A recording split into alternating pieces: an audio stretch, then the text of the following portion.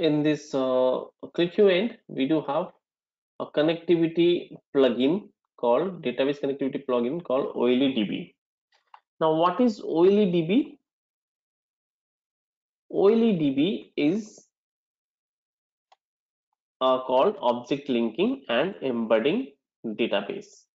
So this is the provider, we can say, or a plugin, we can say, in the QlikView, through which we can connect to any database. We also do have another plugin called Odbc. Now, what is Odbc? Object database connection. So we do have two different mode or approach of connection through which we can connect to any database. I would like to show both the connection type so that you can just be able to connect to database. First of all, I would like to show OLEDB. It is a very simple connect. I will have a different database providers. As you can see, OLEDB providers. Now, what is a provider? Provider is a kind of plug through which a connection being established between QlikView and a third-party database. Okay, so if QlikView is a tool for QlikView, every database like SQL Server, Oracle, DB2, Excel are considered to be third-party database. So to connect any database, we have to select this OLEDB provider. Now I'm just choosing this SQL Server native client. So whenever you install any database, along with the database, you would find the provider would also have been installed in your local machine. Suppose my database is Oracle and it is installed in a remote machine, but only I need a connection of the Oracle database from my local system. So in that case, I do not need to install the Oracle database in my system. Rather, I can install a small plugin or provider in my local system through which I can make a connection to Oracle. So this is a small software. It is a different from SQL Server. It is just a small software through which you can connect to SQL Server. Now select new. Here it is asking for the server name. Of course, I have to give the local host. As I said, in case your database is in a remote machine, you have to give the IP address. So it is asking for username. I have given the username as this, and password I have to give. Now I can choose that allow saving password. So here, before you load this table, you can just test the connection. Connection succeeded if there is a case that I given a password correctly. Suppose knowingly I will give a wrong password, then it will throw error like this. It will not say your password is incorrect, rather it will say login failed for user SA. So password succeeded. I have to get the tables from the DB which is listed over here. So all the DBs are being listed in the QlikView end. I have to choose this, so click on next.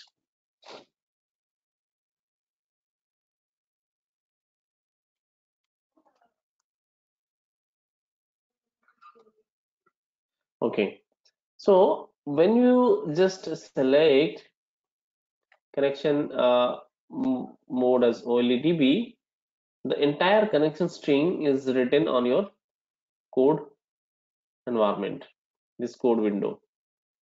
So it is showing the initial catalog, which is a database, as order DB, user ID is SA, server is this, and the connection string will be written on this.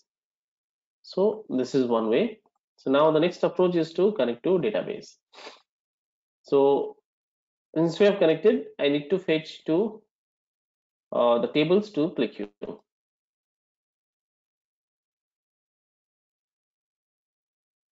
Now you see inside this in the order DB, I do have all the tables are listed over here.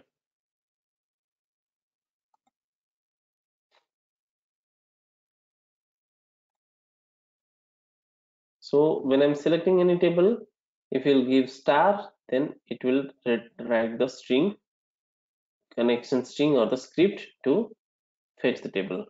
Select star from table, which is normally written in the SQL, but in QlikView, the slight difference is it automatically add SQL before this string, before this script, so that it will be identified as a SQL script. You can also choose a specific fields instead of entire columns.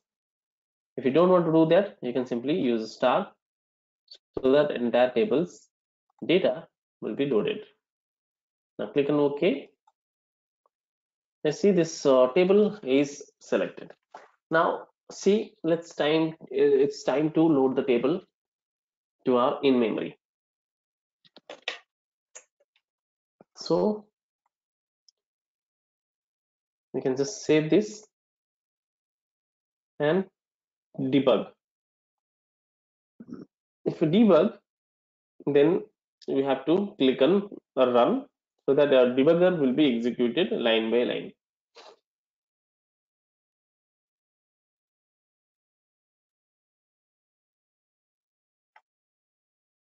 So there is no issue since and the script is finished. Click and close. By default, the load has been the table has been loaded. So I did not have to click the reload once again. So now let us press Control plus T. If you see Control T, you will see this table in my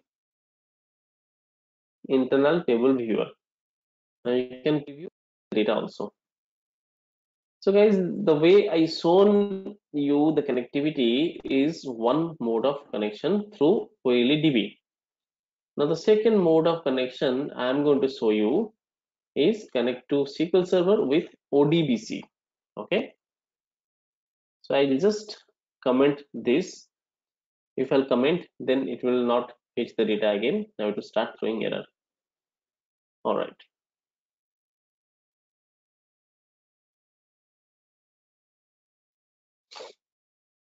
Now it's time to load the data from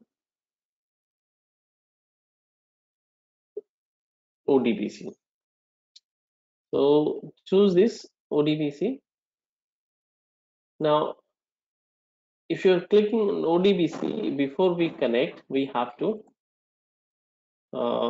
just go to the settings and create a user DSN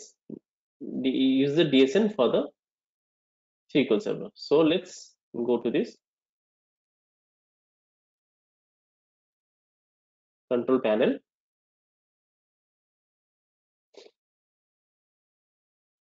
In the control panel, we have a different folders. I have to go to the administrative tool. So let's say inside the control panel, I do have administrative tool. In the administrative tool, you do have ODBC data source, 32-bit and 64-bit. So you have to choose ODBC data source 64-bit. Now here we have user DSN. DSN means data source name. So you have to create a specific user DSN for our SQL Server. I'll just have to click on add.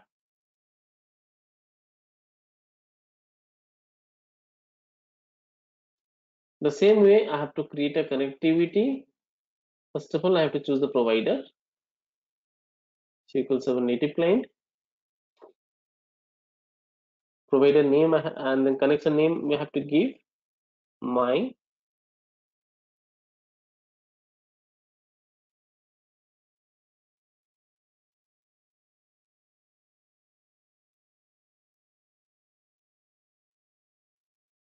and description is not mandatory. Server you can give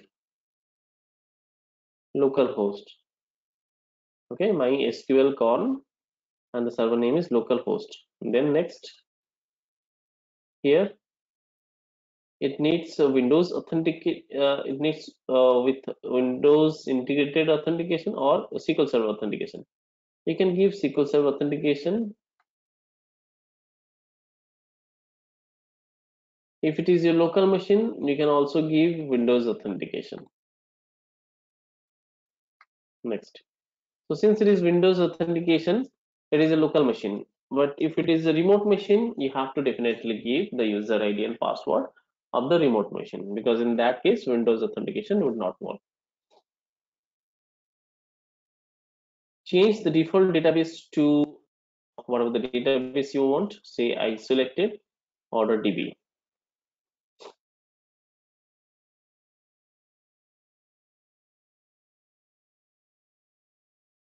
So these are all not mandatory. Finish. Test the connection. The connection is completed successfully. Now my local user DSN is created called my SQL con. Okay, that's it. So from the control panel side, you have to come to the administrative tool and then Odbc data sources, and here you have to create a one data source name. That's it. Okay, fine.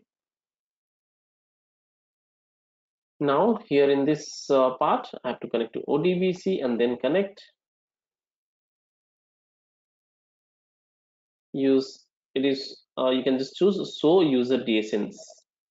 So when I've selected show user DSN, I do got this my SQL con. I have clicked it. Since it is Windows authentication, it does not require any user ID and password. By default, it is authenticated from my local machine, from my admin user. So it is created, and then I have to select it. So you need to check if the tables are, if the is perfect, then you can be able to connect to database. So I'm able to connect to database. Now then guys, you tell me that what is the preferred way of connection as per your perspective. I feel ODBC is better because ODBC is more secure. It does not allow anything to be right on this code window. It only has the MySQL connection, which is a DSN name. Apart from that, nothing is there on this window. But in OLEDB, the entire connection string with some of your database credentials will be written on the code.